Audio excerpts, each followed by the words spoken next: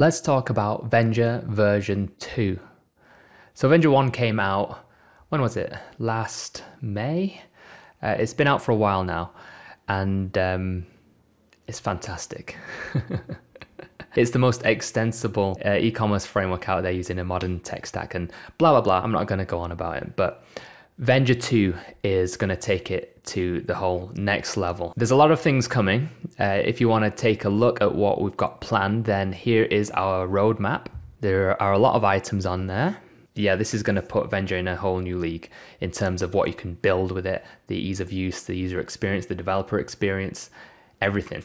All right, today I want to talk to you about one particular feature which I've been working on, and that is the one at the top of the list right here. You can see it's the only one that's marked as extra large, and it is really big and it's a lot of work and it's really complex, and that is improving the multi-vendor marketplace support. And we have an issue for this, which was created about a year ago, and as you can see, it's a really long issue. A lot of people have opinions and feedback on this feature, or this set of features, should I say, because it encompasses a whole lot of functionality. And we've been chipping away at this, and over the past few weeks, I've really gotten down to work on this. I've been doing lots of design work, like proof of concepts, and really exploration, throwing lots of things away. I had lots of attempts that were not quite right. I had to go back to the drawing board, start again. And finally, now I think I've arrived at something that works really well, and that's what I want to show you in this video. But first of all, let's just clear up what we mean by multi-vendor and marketplace. So we have two related concepts. You've got multi-vendor and you've got multi-tenant. Now, multi-tenant is something like, let's say I own a business and we have several brands and each brand has its own shop. In Vendure, you could use channels to make a channel for each brand, and they can have separate inventory and orders and customers and so on. We can split things up that way, multi-tenant. Now, multi-tenant is something that Vendure already covers quite well. There are already companies who are hosting a whole bunch of different, completely unrelated storefronts on one Vendure installation as a multi-tenant setup. So that's fine. I'm sure there's things we can improve even more on multi-tenant, but the thing I want to talk about is marketplace. Now, a marketplace has some similarities because you do have also a number of different sellers, but they're independent, and a customer can come along and order products from several sellers all at once in one single order. So you should think about things like Etsy or the Amazon marketplace, where one single order from the customer's point of view is actually contains the combined inventory from many different sellers. And this is where things get really complex, because then you need to deal with things like, how do you split up the order so that each seller only sees the inventory that they are contributing towards that order? You also have to split the payments. You also have to split the shipping, make sure all those calculations work correctly. Often there's like a platform fee. So the actual marketplace platform can take a percentage of the sale from each of those sellers, depending on what proportion of the total they fulfilled. Then, of course, when you split the shipping, you've got to make sure that you can track the fulfillment separately and then update the overall status of the order so the customer can see which order lines have been shipped and which have not yet been shipped, and so on. So there's a lot of complexity, and this is what I've been working on. This is what I want to show you. And why is this issue so commented upon? Why is it such a long thread? Well, the thing is, right now, there is really, if you want to build a multi-vendor marketplace, you don't have many options, especially if you want to build it on something open source where you can actually own the platform that you're making. Because you've got to understand that something like this is so complex, you can't just sign up with Shopify or BigCommerce and build an application like this. It just doesn't work. It's not set up that way. So a lot of companies are looking to build a multi-vendor marketplace. They don't want to build from scratch, but they want to have a solid e-commerce starting point to build on top of. And that's where Vendure comes in. Over the last year and more, we've had many people arriving in the community looking to build an application like this. And while it is possible right now, it's not exactly easy. And what we want to do in Vendure 2 is make it really easy, to make it put all the data model in place, all the APIs that you need to build a real first-class multi-vendor marketplace on top of Vendure. Let me show you a demo. Okay, so here we are in Vendure. I'm logged in as the super admin, and this is like a fresh install with all the test data that you know and love. Laptop, balloon chair, skipping rope, and so on. Anyway, so nothing really has been done with this. The only thing I've done is I've removed the shipping methods that come as standard. And I want you to notice something else here. Over here, we see something new, sellers. This is a new concept which is coming in Vendure version 2. By default, there is a default seller. It just has a name. This connected account ID is something that will come in later. It's used to help split payments between different sellers. But by default, you have a channel, and a channel is linked with a seller. And we just have a default channel and a default seller. So what I'm going to show you here is like an MVP, a minimum viable product for a multi-vendor marketplace. And I've been working hard, as I say, on putting together the fundamental data model changes and the APIs that we will need to implement this kind of application. So let's go over to our config file. So this is just the Vendure config that I use when I'm developing. And you can see here there is a new plugin. This is a multi-vendor plugin. And I'm initializing it with a platform fee of 10% and an SKU for that platform fee, which is just fee. And we'll see why that matters later. Let's take a look at this plugin itself. So this is actually just in, it's in the Vendure mono repo. You can go and look at this once I've pushed it. I'll include a link in the description. I always wanted to do that. Link in the description. Here's the multi-vendor plugin. I've documented it somewhat thoroughly, so you can have a read through of this. But this is just a standard Vendure plugin, and there's a bunch of different config. And I think the one that's really of most interest is a brand new strategy that's coming in Vendure 2, which basically unlocks this whole feature set, which is the seller strategy, order seller strategy. We can look at the definition of it, which is pretty simple. It's got like 3 methods, and they're all optional.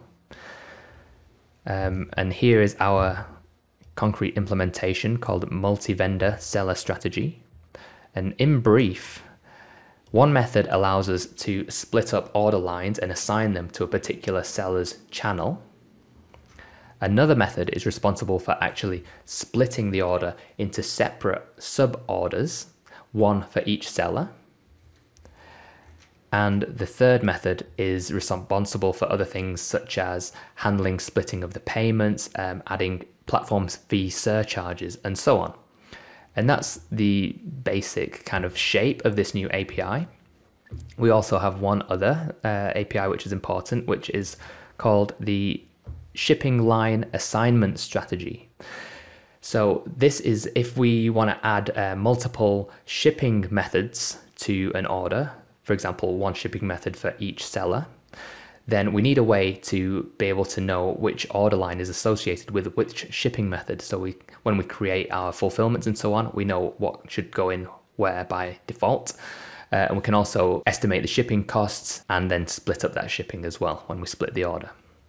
So that's what the plugin looks like. Oh, one more thing, I've set up a resolver which allows us to register a new seller. And when we register a new seller, we're basically going to create a channel for that seller. We'll create a seller, create a channel, associate them together, create an administrator and a role. So that seller is able to log into the admin UI and administer their channel. And we'll create a special shipping method just for them as well. So it just package up all that functionality into one mutation.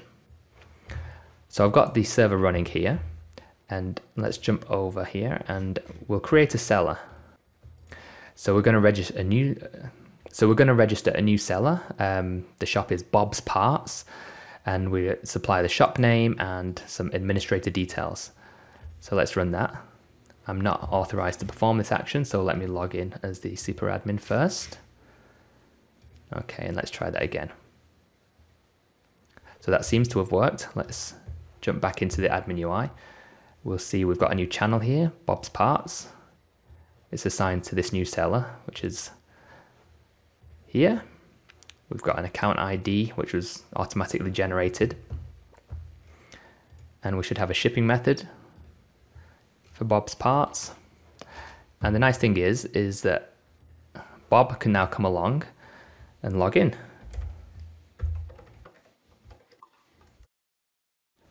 And have access to his admin panel. So now I'm logged in as Bob on that channel. Got no products yet. Let's make a product. So let's say we've got 100 in stock. Okay, we created that.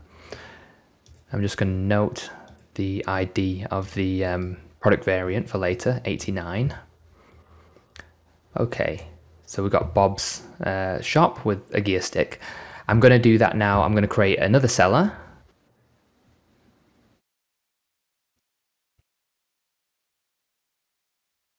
I'm going to log out. I'm going to log in as Shelly.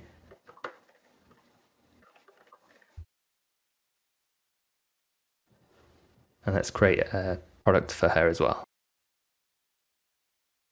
She's going to sell a graphics card.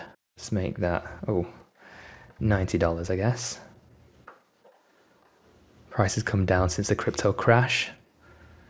Okay, and the ID of that product variant should be 90.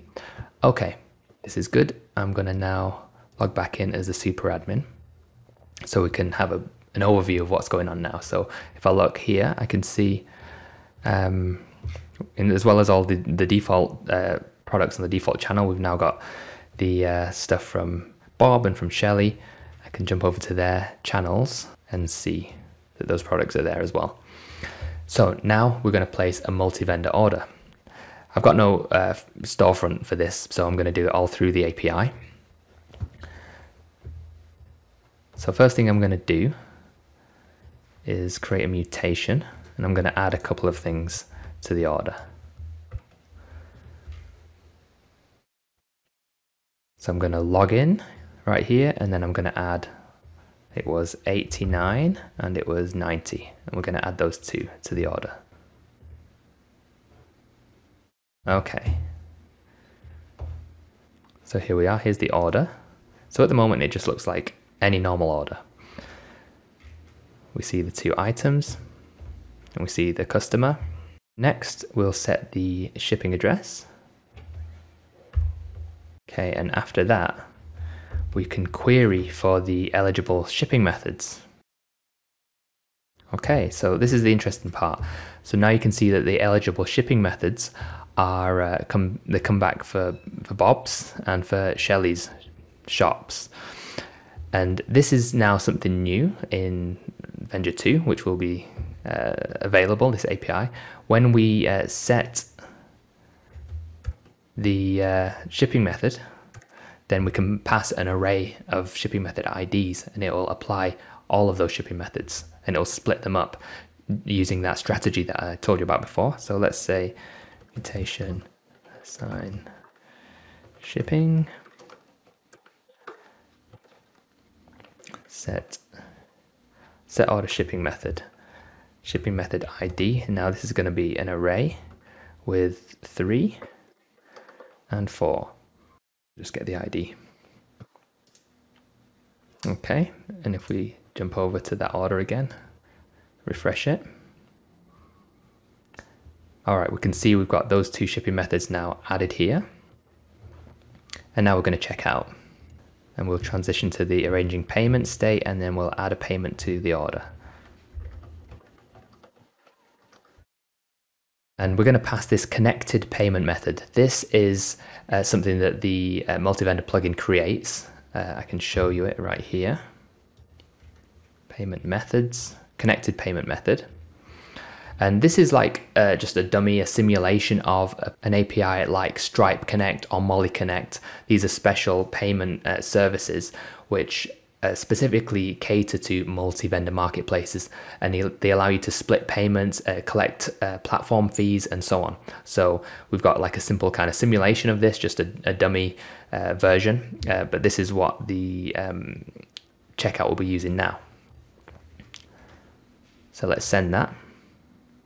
We've got an error there, so I'm going to quickly pause and fix the bug and then resume this video.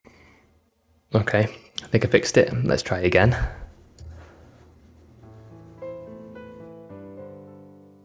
What? What? Let's try that again. Debug. As you can see, it's unstable. It's brand new, so there are bugs, but we'll get through it. So what's here? Null. Okay, gonna pause it again. Okay, third time lucky, huh? I think I found something. I fixed a bug. I fixed a bug. Let's see. Did I fix it? Oh, let's remove the breakpoints. Let's turn that off. We're not debugging anymore. I'm very confident this is just gonna work. Let's see. Good. Took a long time because I'm running in a debug mode. Anyway, we're in the default channel. Let's look at the orders now. Okay, this is great. So we see here the aggregate order, 170. We see two seller orders which have been split out of the aggregate order, and $102.60, $50.40. Let's go in here. If we look at the aggregate order, we see that it's made up of these two orders. We can drill down and look at each individual one. The breadcrumbs show us where we are, that this order is actually a part of this overall aggregate order. This is the one from Shelly's shop, just the graphics card. We've taken 10% platform fee. The payment has been created. It's linked to the group payment, which is copying the model that Stripe Connect use. Let's look at the other order from Bob's.